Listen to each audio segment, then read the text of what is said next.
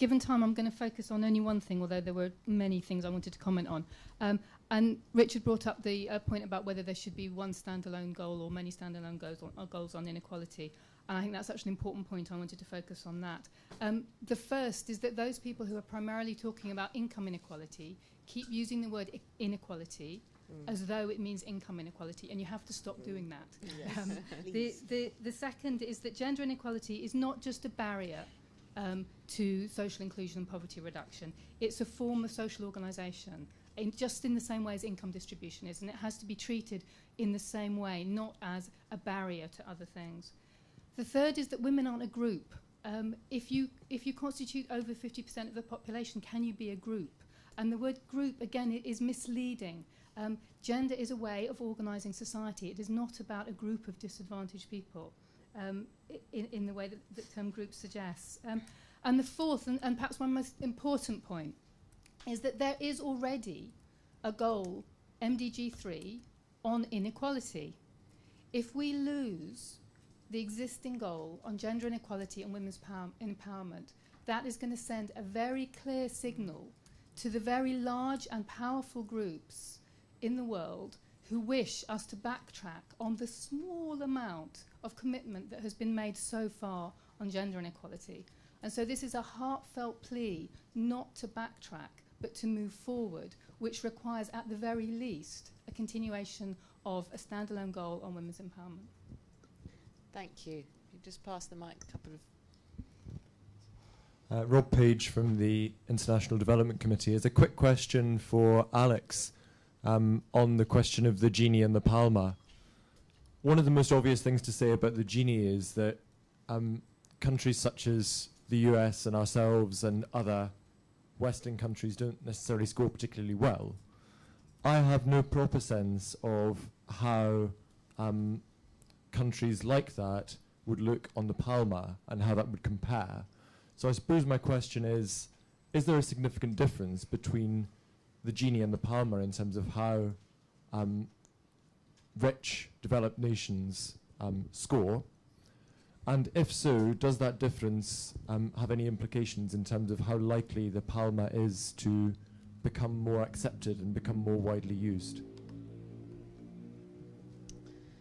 Thank you. I've got one question here that's come over the internet from Elisa Peter from the Elders Foundation, Senior Policy Officer there. She says some economists argue that increased inequality is a normal stage for countries to go through in their economic development process. What do the panel members think of this?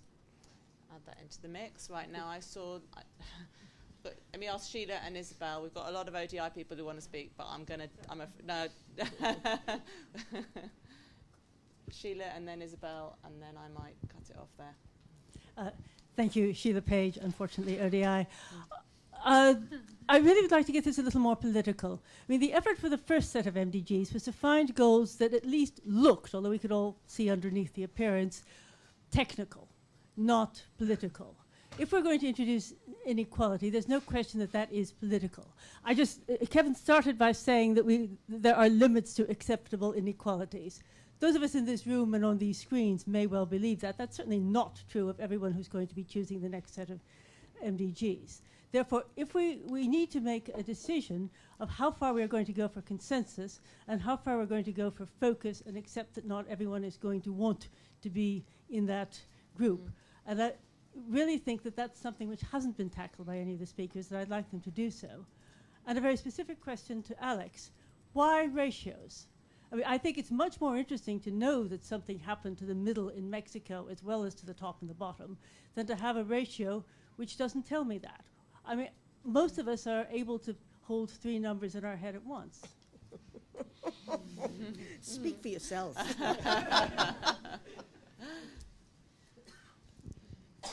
Thank you. Isabel Cardinal from DFID. Thank you. It's a brilliant meeting.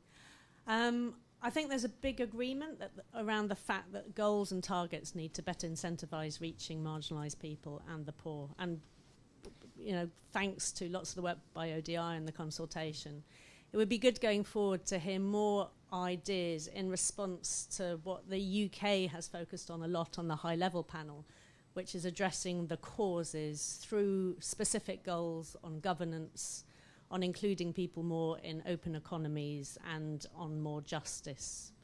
Thank you. Thank you very much. Now, I'm really sorry. There are other people that want to speak, but I'm going to cut in the interest of everyone getting out of this building before the afternoon is over. I'm going to stop there and ask the panel. Don't feel you have to respond to every question. There are some questions that were directed at particular people, and also clearly I think the question seems to me that a lot of this we're asking is much more about the politics and the tactics of this than the analysis. So perhaps if we focus there on the sort of politics, what is it that a post-2015 agreement can achieve in this area, and what can't it do? Where would it be overreaching? Let's go back to the order that we started. Ask Kevin to kick off with any thoughts you've got on what you've heard. Thank you. Thanks, Claire, and thanks to the other panelists. They were really great presentations, and for the questions. Some quite tough questions, and I couldn't hear all of them. That may be selective hearing on my part if they were critical. Look, I think on the politics, Claire, my take on this is that we need to be careful of two things. One is overloading the MDG agenda and using the MDG agenda as a sort of focal point for all of the concerns we have about social justice and distribution, because that clearly will lead us towards stalemate. The other thing that we need to avoid is under-ambition. And in order to preempt that second concern, that I do think inequality has to be at the heart of the agenda. I very much take Sheila's point, but I think on the other side, most people, I think, do understand the importance of equal opportunity. You know, the idea that every child should have an equivalent and equal right to education, an equal and equivalent right to survival. And I think if there's evidence also that inequalities are holding back progress to the shared goals on poverty, then the reduction of inequality has to be part of the agenda. Now, I think it's clearly the case that a lot of governments aren't going to like this. And actually, I remember when I was working with Ricardo at the Human Development Report, we actually had a recommendation, I think it was in the 2005 report, that governments should be required to report on their progress in reducing disparities. And I think I'm right in saying that year we broke the record for complaints from member state governments to the Human Development Report Office. So, you know, this is not what governments like to report on. Governments like to report on averages, and they love to adopt long-term development goals, and 2030 is perfect timing for most governments because it means they can treat the goals as absolutely irrelevant to any policies that they may actually be thinking about. And I think, you know, we also, you know, the reason that we need to focus so strongly on this issue, for reasons the other panelists have set out, you know, there's an irony here. When redistribution goes from the bottom up, it's not somehow politically controversial for governments. When you start talking about redistribution of opportunity in the other direction, it all of a sudden you get this language about it, you know, interfering in the domestic priorities of member states, you know, the UN getting into areas it shouldn't get into, and this sort of thing. And I think, you know, we have to have enough ambition and confidence in our cause to avoid that. Claire, if I may, I'm not sure if I'm allowed as incoming director to do a bit of advocacy, but I do want to advocate for an approach that I think addresses some of the concerns that have been raised, but could help to bring things together. And we've sort of framed this idea around what I call equity stepping stones. And the idea of an equity stepping stone is that, yes, you adopt a bold absolute target for 2030. And I think the target, you know, it shouldn't be $1.25 a day. It should be $2.50 a day eradication by 2030. But you then set interim equity targets for each of the goals that accelerate progress. So, you know, for example, if you do adopt this target for ending all avoidable child deaths by 2030, what about a 2020 target that says we will, by 2020, halve the mortality gap between the richest and the poorest? we will halve the school attendance gap between the richest and the poorest, or between the best performing and the worst performing part of a country.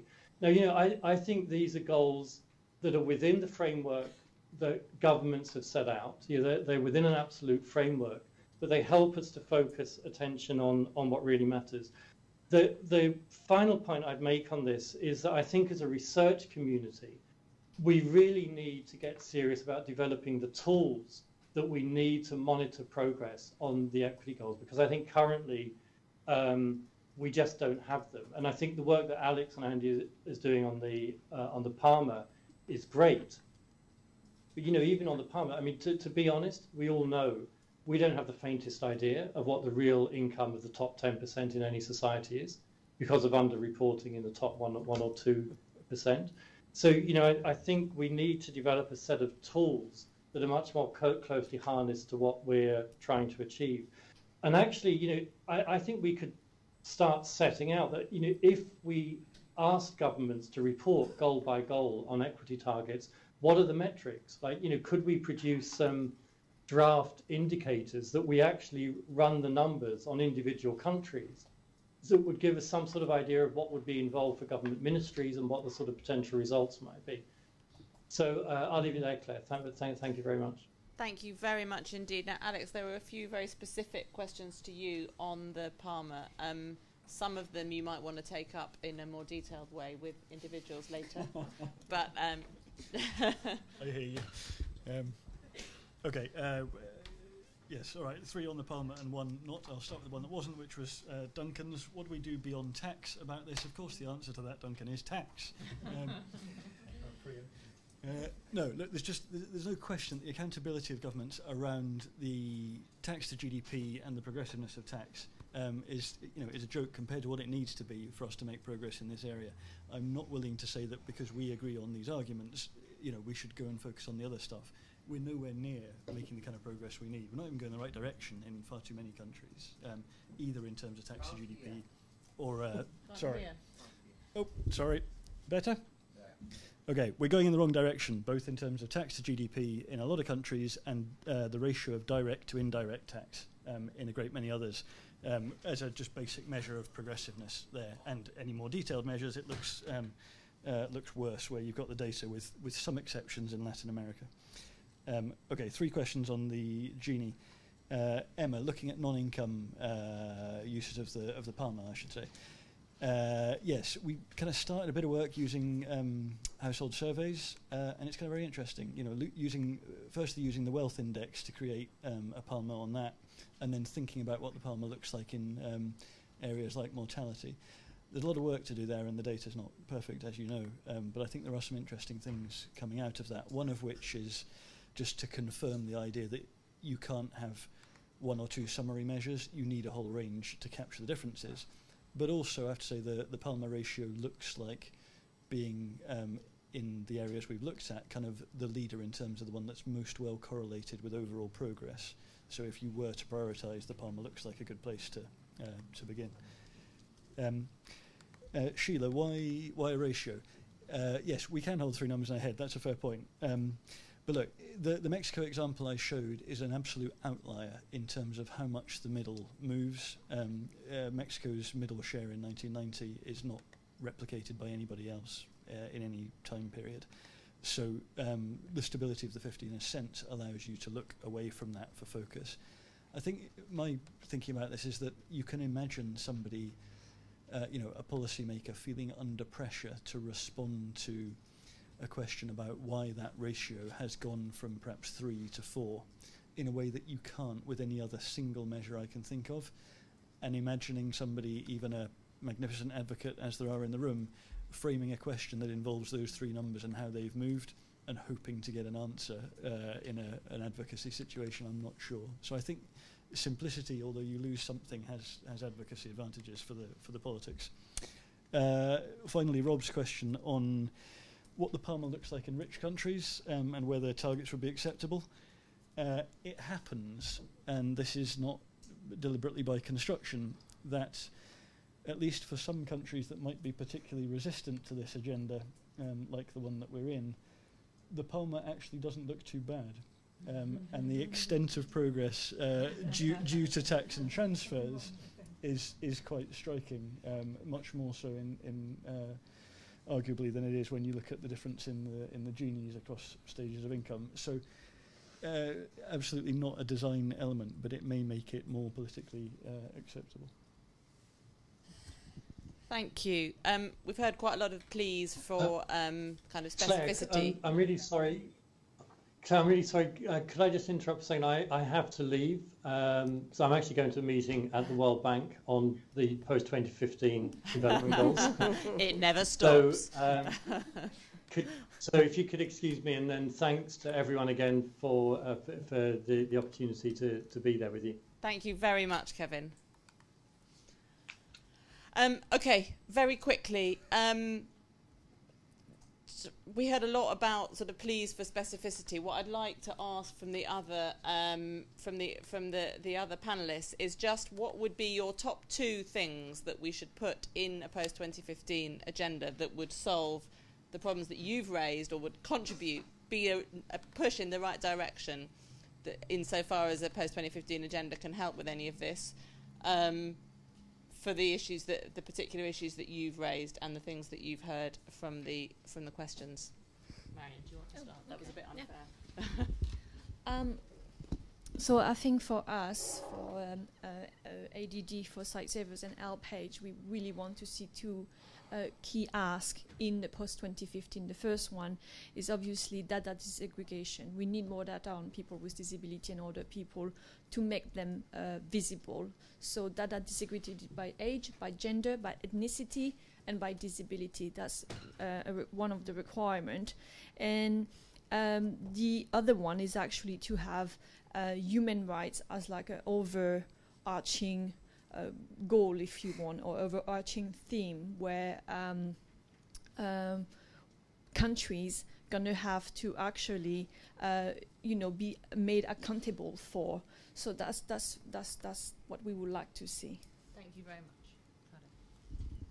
Yeah, I'm going to say things that will not be in the agenda, but I think responding to what needs to be done is, say, a serious discussion of the state tax. You know, if we're serious about merit and equality of opportunity, we need to seriously discuss the state tax, and no one really wants to discuss that. And the other thing is something that Richard mentioned. That often we don't relate to these kind of conversations on inequality is early childhood intervention, because that's where some of the big gaps start. And I think the Save the Children, when Alex was there, produced this very good report on inequalities in early childhood, and that's something. Say nutrition. No one pays attention to nutrition, and we know that there is evidence that undernutrition, stunting, underweight has a long-term impact on child development, and that's something it's very cheap also to solve. So, thank you. Well, I certainly would like to see a standalone goal on gender that takes the issue of violence against women very seriously and puts it at the forefront, because that seems to be now a demand with fairly widespread support. And I think, secondly, I don't like these 2 top things. I've got many. However, I'd like to think not so much of the MDG agenda in terms of its goals, but how does one build up the capacity for participation by people who are at the moment marginalized from decision-making at the local, national, and international level. So it's really about means, to get what we want acknowledged and recognized. Thank you very much indeed. I will resist the temptation to tell you mine. Go on, tell us. No, boring.